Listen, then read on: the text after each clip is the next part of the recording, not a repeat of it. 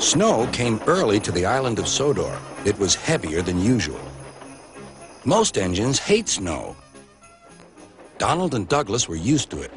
Coupled back to back with a van between their tenders and a snowplow on their fronts, they set to work. They puffed backwards and forwards, patrolling the line.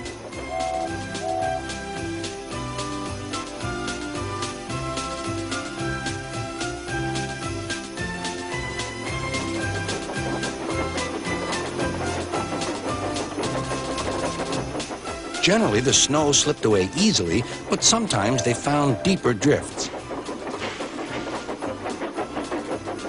Presently, they came to a drift which was larger than most. They charged it and were just backing for another try when... "Help! Help!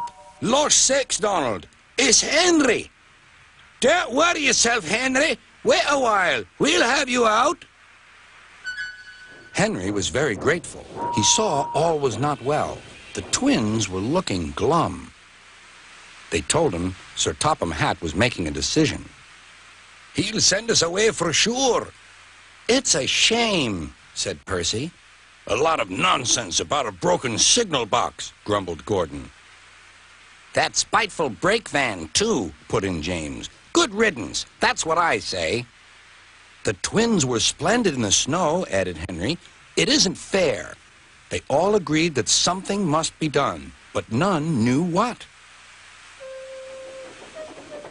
Percy decided to talk to Edward about it. "What you need," said Edward, "is a deputation." He explained what that was. Percy ran back quickly. "Edward says we need a depot station." "Of course," said Gordon.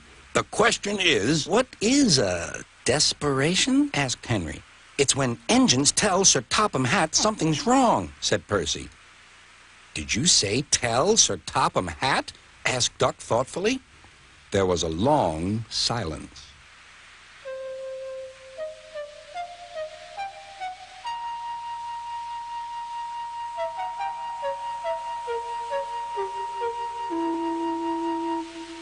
"I propose," said Gordon, "that Percy be our disputation."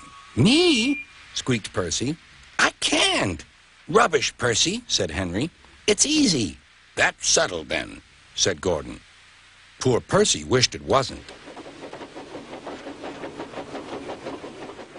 "Hello, Percy. It's nice to be back." Percy jumped. Yes, sir, please, sir." "You look nervous, Percy. What's the matter?" "Please, sir, they've made me a desperation, sir. To speak to you, sir. I don't like it, sir." Sir Topham Hatt pondered. "Do you mean a deputation, Percy?" "Yes, sir, please, sir. It's Donald and Douglas. They say, sir, that if you send them away, sir, well, they'll be turned into scrap, sir. That would be dreadful, sir. Please, sir, don't send them away." "Thank you, Percy. That will do." Later, Sir Topham Hatt spoke to the engines. "I had a deputation. I understand your feelings, and I've given a lot of thought to the matter." He paused impressively. "Donald and Douglas, I hear that your work in the snow was good. You shall have a new coat of paint." The twins were surprised.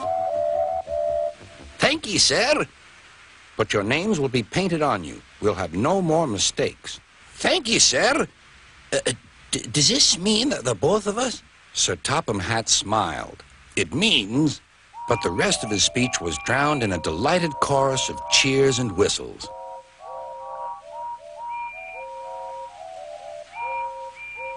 The twins were here to stay.